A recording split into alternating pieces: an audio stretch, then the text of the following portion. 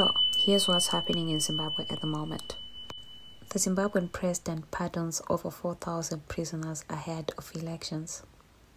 Amongst these prisoners released are rapists who rape children, and some of these people have not even served half their sentence for that offense. There's a video of a man who was also released under the...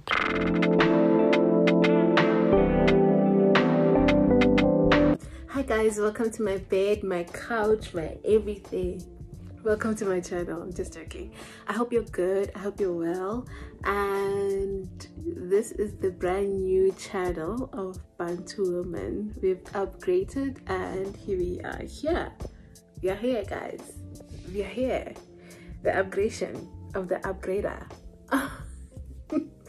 But anyways, guys, thank you so much for watching my videos. I appreciate you so much. With that said, we're going to talk about our neighboring country, Zimbabwe, and yeah, things are happening in Zimbabwe. But before we get into that, I just want us to just watch the full video and then... So, here's what's happening in Zimbabwe at the moment. The Zimbabwean president pardons over 4,000 prisoners ahead of elections. Amongst these prisoners released are rapists who rape children, and some of these people have not even served half their sentence for that offense. There's a video of a man who was also released under the presidential pardon who clearly states that he raped a 9-year-old and was released after only serving 1 year.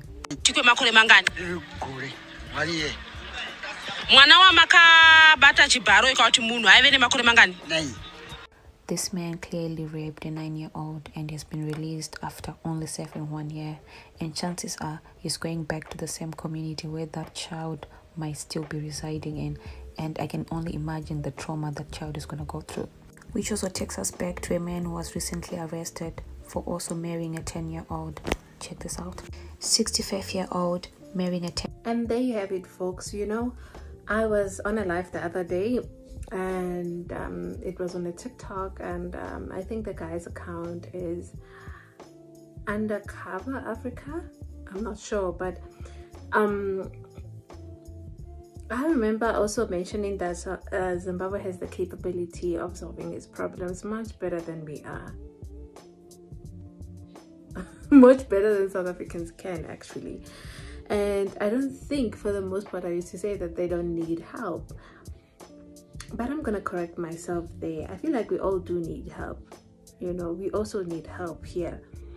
But also, it goes to also show that we as people have too much going on with our problems personally and in our countries to even notice anything else other than ourselves and our own problems, that we've been consumed of our own misery, basically. What is happening in Zimbabwe is terrible, but it's not, however, I don't want to use but, I don't like it. However, it's also happening here. Prisons are full in South Africa, and with prisons being full,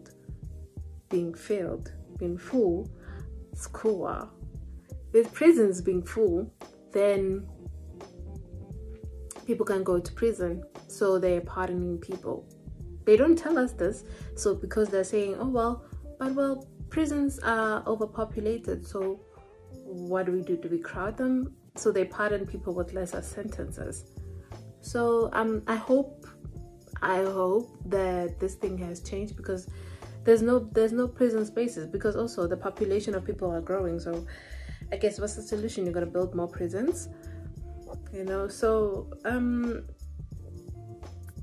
yeah, so also I feel like it's a problem that our nations need to work on, but I just wanted to raise awareness on Zimbabwe and of what is happening there. And the best thing I could ever do is use my voice as a Black woman living in Africa. So thank you for watching. I'll see you in my next episode. Bye.